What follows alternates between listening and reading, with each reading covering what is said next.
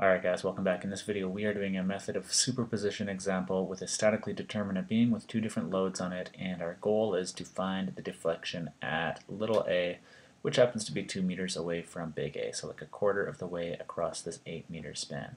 Now with a method of superposition, all we do is we basically just redraw the same structure, but we distribute all those loads onto one load per structure. So we're going to start with this, and we're going to say that this is equal to the distributed load plus the beam with the point load only. So when we're looking for deflections or slopes at any given point on the actual beam, all we do is we find the deflection on this beam, and then we find the deflection on this beam at that same point. We add them together, and then we get the actual deflection. So that works for deflections anywhere along the span. It also works for slopes anywhere along the span. So for example, if we were looking for the actual slope here at B, we just take the slope at B here and the slope at B here, add them together, and then we get the actual slope. Pretty nice little method. The one thing to watch out for when you're using this is if you have an expression for the maximum, like maximum displacement, for example, be really careful with those, because the maximum displacement typically from each loading type won't be in the same location, and you can't add stuff together that's at different locations, because that's not how the method of superposition works. Basically pick a point on the original structure, find that same point on the other structures, add them together, and that's what you get. So don't be mixing measurements from different parts of these beams. Alright, so the fastest way for us to do this, and the way that we're going to be doing in this video, is by using a table. And I've got a table on the website here. You can go to the URL there if you want, or you can find this I'll put a link in the YouTube description, or somewhere up over in this area. I'll throw a link there, a little bubble thing that pops out as well, so you can get this table if you want. But basically what we need to do is we need to identify the two types of loads that we have. We have a distributed load on the simply supported beam. Then we also have the point load that's not centered somewhere also on a simply supported beam. So what we want to do is we want to grab this elastic curve equation and drop it in here for the distributed load, and then come back here and we're going to grab the elastic curve equation for the point load here. But because the question asked for us to find the deflection at little a, then we're going to be grabbing this one right here, just like that. So for x equals a, we'll just put in the subscripts here, x equals 2. And then what we want to do here is I've already labeled this kind of as our 0 system. Let's call this number 1, and then let's call this number 2.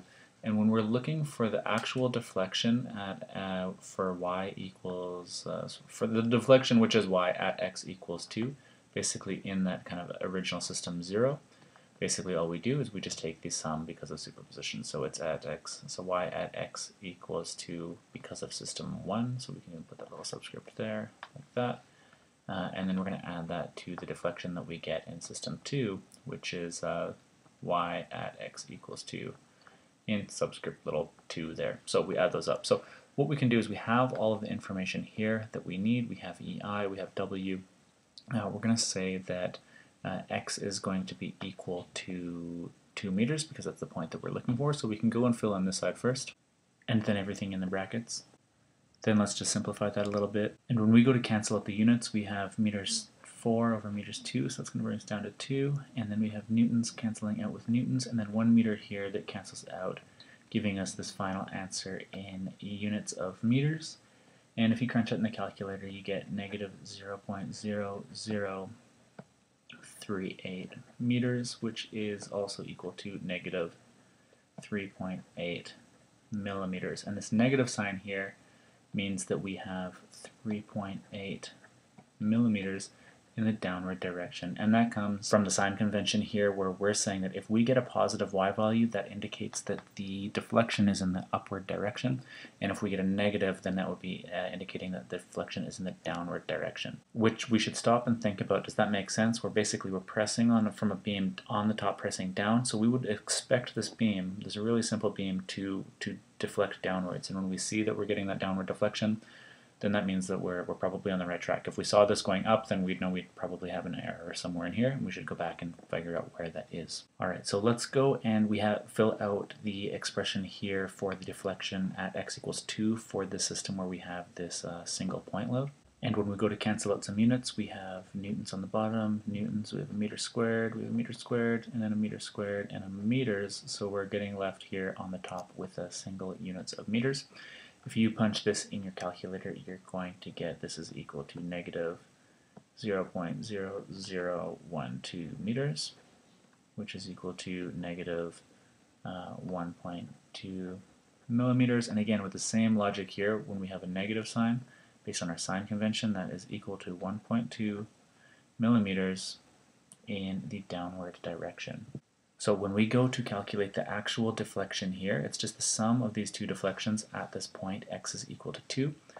So we have these values here. We're just going to throw them into our expression. We have negative 3.8 millimeters. That's the deflection caused by the distributed load at x equals 2, minus the deflection caused by the point load at x equals 2, which is 1.2 millimeters.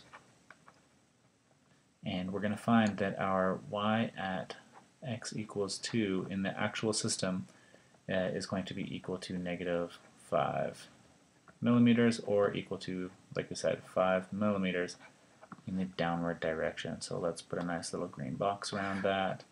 And that is the deflection here at x equals 2 for this structure that has these two loads on it. Now, just want to point out that this is a really fast way to do it, specifically looking at system 2 down here. That took us just like a minute or whatever just to write that out and figure out that that's the displacement here. I did a video on this using the double integration method, and that's this guy here. It's called Find Deflection and Slope of a Simply Supported Beam with a Point Load. This was almost a 10-minute video to watch, and if you watched the previous video, I talked about this video a little bit. Basically, there was about an hour's worth of work that went into this video, and I think somewhere down here at the end of the video, yeah, in this area, we actually found the displacement and the slope at a quarter of the way across, so basically right below that single point load. But it was like just full of math and time-consuming stuff. So if you're given the opportunity to use a table method like I did in this video, then definitely go for it. It's way faster, and even imagine if we were doing the double integration method with the distributed load here added on as well. It's just going to be that much more annoying and hard to do. So if you're able to do this using tables, then definitely go for it. And yeah, that pretty much wraps this video up. I'll see you guys in the next video where we're going to do another example of the method of superposition.